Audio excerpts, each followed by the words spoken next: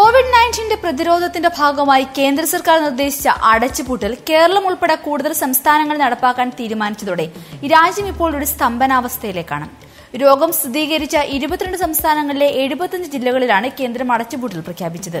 എന്നാൽ പല സംസ്ഥാനങ്ങളും പൂർണ്ണതോതിൽ ഇത് നടപ്പാക്കുകയായിരുന്നു. ഡൽഹി, ഝാർഖണ്ഡ്, പഞ്ചാബ്, നാഗാലാന്റ് സംസ്ഥാനങ്ങൾ ജനതാ കർഫ്യൂ ദിനമായ ഞായറാഴ്ച രാത്രി തന്നെ അടച്ചുപൂട്ടി.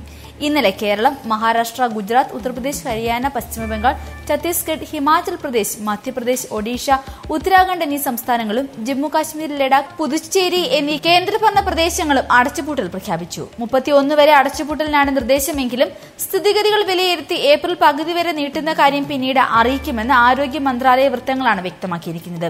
റെയിൽവേയും മെട്രോയും അടക്കമുള്ള പൊതുഗതാഗത സംവിധാനങ്ങളും നിർത്തലാക്കിയതിൽ ഉൾപ്പെടുന്നു. അവശ്യ സേവന മേഖലകൾക്ക് മാത്രമാണ് പ്രവർത്തനാനുമതി. കേരളവും തെലങ്കാനയും ആന്ധ്രയും അതിർത്തികൾ അടച്ചു. ആന്ധ്ര സർക്കാർ ദിവസവേതനക്കാർക്ക് 1000 രൂപ സഹായം പ്രഖ്യാപിച്ചിട്ടുണ്ട്.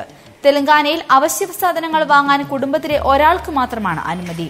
കർണാടകത്തിൽ 9 ജില്ലകൾ അടച്ചുപൂട്ടി. ബംഗളൂരു നഗരത്തിലേക്കും പുറത്തേക്കും യാത്ര വിലക്കി. 1897 നിയമപ്രകാരമാണ് രാജ്യത്ത് ഈ അടച്ചുപൂട്ടൽ നടപ്പാക്കുന്നത്.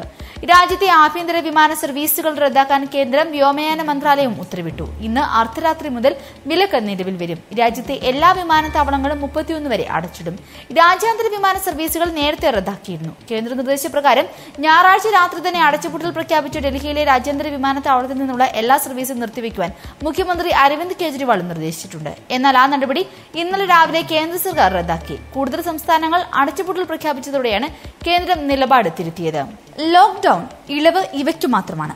സ്വകാര്യ വാഹനങ്ങൾ അനുവദിക്കും. ആശുപത്രികളും മെഡിക്കൽ സ്റ്റോറുകളും, പോലീസ്, അഗ്നിശമന സേന, മാധ്യമങ്ങൾ, പലചരക്ക് കടകൾ, റേഷൻ കടകൾ, പെട്രോൾ പമ്പുകൾ, മരുന്ന്, ഭക്ഷണം, ഓൺലൈൻ വ്യാപാരം, ജലം, വൈദ്യുതി, പാചകവാതക വിതരണം, ബാങ്കുകൾ, ATMകൾ, പാൽ, കുട്ടികളുടെ പാൽപ്പൊടി തുടങ്ങിയവയുടെ വിപണനം, അവശ്യ സേവനങ്ങൾ നൽകുന്ന സർക്കാർ ഓഫീസുകൾ.